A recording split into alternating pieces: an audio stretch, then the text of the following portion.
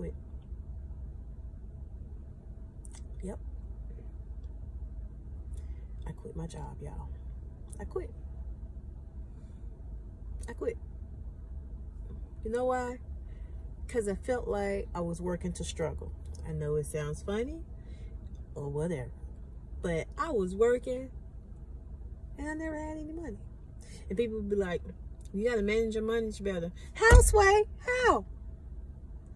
So, in July, around the end of July, the beginning of August, God put it on my heart. No, matter of fact, he told me, after October, you won't be working. And I was like, okay. I was like, okay. But I was like, okay, God, you got to confirm this to me. You got to let me know that this is you and I'm not crazy. And I had a knowing and a peace. And before I quit, I put in my notice like a month and a half before I was going to leave. So my initial leave date was October the 1st. But I really didn't leave until October the 29th. Because I didn't want to just leave them out there like that. Because I was a medical assistant. And I had awesome doctors. I enjoyed working for the people that I worked for and the people that I worked with. So, and there were some other people that had already left and somebody that was leaving before me, and the office was just so short. So I was like, okay, I'll give you another month. Or, well, I finished out October, let's just say that. But yeah, and you know what? I have no regrets. It has allowed me the opportunity to be very creative. I have some things that I have going on that you will soon see. And I didn't even know about the Great Resignation. Everybody was talking about the Great Resignation. My boss had said to me, he's like, well, yeah, this is the time of the Great Resignation. I was like, what is that? And he's like, where there are so many people that because of the pandemic, they're turning in their resignation, you know, because the pandemic has shown them how important certain things are, like whether it be family or just stepping out doing what you've always desired to do. And one of the things I said to them was, if I don't step out, I will never know if I could do it. And I don't want to be the person that says, I wish I shoulda, coulda, woulda. So I was determined not to be the person that said, I wish I shoulda, coulda, woulda. And I put fear to the side, and I did it. I did it, like, and it's been awesome. So let me get, this is what I've been doing. So I do Uber and Lyft occasionally, and I did a journal. So I was just playing around on the computer, and I released a journal on Amazon. I was looking at some videos because I love to journal, and I was looking at some videos about journaling, and I saw this video, came across this video about low content books that you can release essentially for free. You create them yourself. So I was just playing around, and I released a journal. And the name of the journal, well, the title, the inside is blank, but the title of the journal is Now the Marriage, or After the Wedding, the Marriage, or I forgot, child. I forgot. But it's where you get to document your first year of marriage, because the wedding is over, so now it's time for the marriage. And you document, I suggest that one can document their experiences, their exchanges, you know, what happened in what's going on in the first year, and it allows you the opportunity at your anniversary to reflect on the things that you have learned about your spouse, about yourself, and about coming together as one. So yeah, that's the first thing I did, and it's by Adam Ruddy, R-U-D-D-E-Y, Adam Ruddy. So if you want to look it up, you can go look it up, Adam Ruddy, R-U-D-D-E-Y. And it's the only journal there. And I think as of right now, it's the only thing that I have listed on Amazon. So those of you who are getting married, you know, establishing a new partnership, check it out. But yeah, I just wanted to share that with y'all. I quit my job, and I will continue to update you all as to how it's going. But I have no regrets.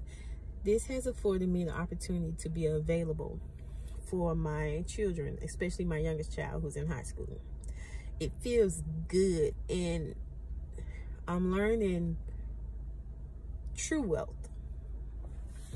Don't get me wrong, the money, you know, comes with it, but like true wealth is more than money.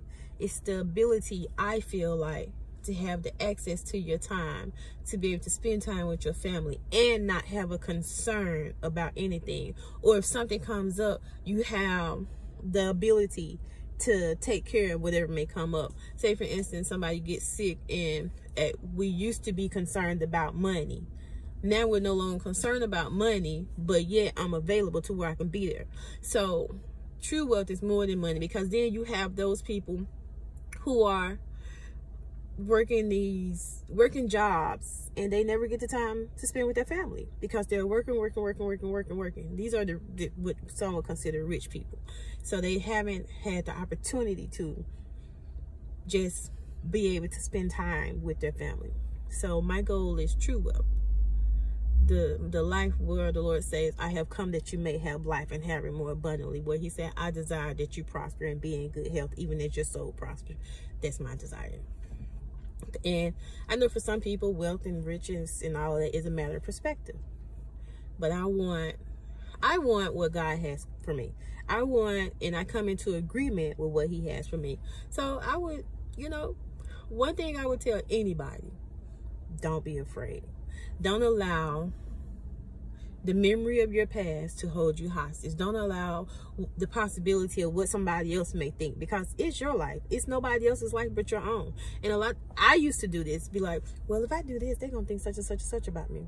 If I release this book, people going to think, but then if I continue, that's the inner me holding me hostage. I can't allow the me to hold me hostage. That's fear of me being concerned about what somebody else thinks. That ain't got nothing to do with me. What somebody else think about you has nothing to do with you. Especially when you know you're doing what you're supposed to do or whatever. That has nothing to do with you. And we hold ourselves back, concerning ourselves with what everyone else thinks of us. I don't give a hill of bean at this point, because I'll never accomplish everything that I should accomplish. One thing that I learned about Yeshua, whom we call Jesus, you could not hold him back from his destiny. I don't care how attached you was to him. He loved Peter. He loved all his disciples. But the minute Peter rose up against destiny and basically told him, no, you can't go. You can't die. You can't go to the cross. No, now you come against my destiny, so I rebuke you. And he was speaking to the enemy within him. So that was trying to come against his destiny. You have to set all feelings to the side and live for you. You have to set all feelings to the side and sacrifice for the things that you know that you are supposed to be doing. It has nothing to do with anybody else. Because if we continue to worry about what everybody else thinks or what everybody else is doing, you'll never get it done. Okay? So, just wanted to tell y'all, that is where I am. And I like it. I love it, as a matter of fact. There have been days, it's a lot that's went on since then. So, I can't, there was a point where I was like, ugh, I ain't think about going back to work though. I was like, okay, so what are we about to do? I did not consider going back. I have not consider and won't consider going back on anybody job other than my own. If I'm going to do some work, it's going to be for me. So, y'all, be watchful. Because before you know it, you're going to be looking back at this video saying, I remember when she... Purr. All right, thank you, y'all. Thanks for watching. And talk soon.